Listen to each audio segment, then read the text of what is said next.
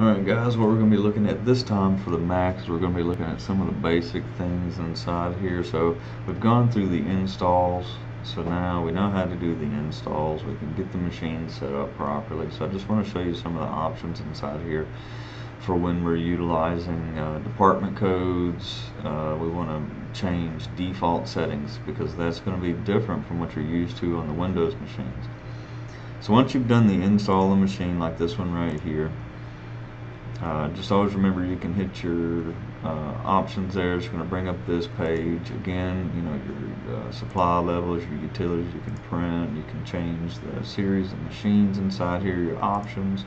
But now you can also hit show printer web page. What that's going to do is that's going to bring up your top access. That'll get you inside the machine, so we can get in there, we can look around, we can poke around, we can see what's going on inside there, we can log in if we need to find anything in here.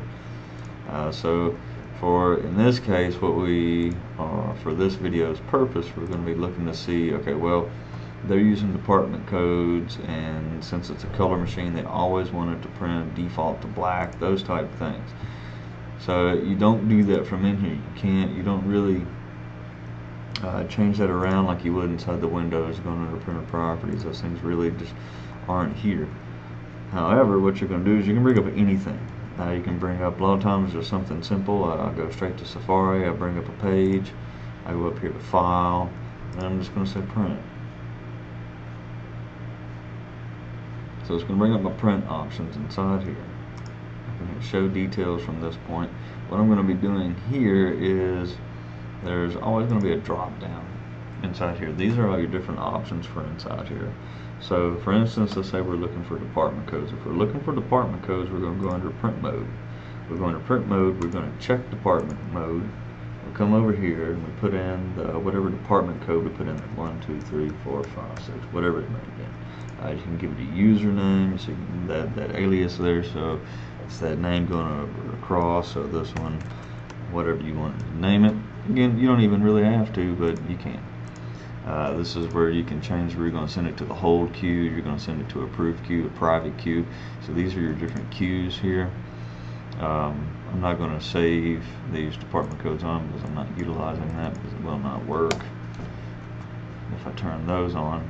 So, but something else I'm going to be looking at is my color settings. If I go under my color settings, this is where they always Macs always default to color. So we have to go in, we change it to mono on the color type right here underneath color settings 1, and we've gone through the other settings. You know, we've changed around the DPIs, we've changed around anything we needed to change around inside here that we want to save as defaults. Once we have that finished, we're going to come up here to the presets, we're going to drop that down, we're going to say save current settings as preset. It's going to come up and we can name it here. Most of the time what I do is I just would rename this black and white. Is all I do. You can name it anything you really want, so you can do whatever you like.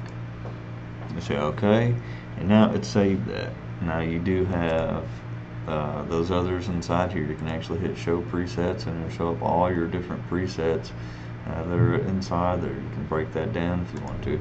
I rarely have to get inside there other than when I say show presets, it's going to open it up. I can go to the one that I made, I can duplicate it, or I can delete it. That comes in handy sometimes, but you do have that option. So once you've done that, you can say print. It's going to print that out. It'll be black and white. It's fine. And you're pretty much you're ready to rock and roll at that point. A couple other things that you can look at inside here, just this is where like booklet settings are, so you can enable booklet modes. You can do a lot of stuff inside here, so you can change out your layouts.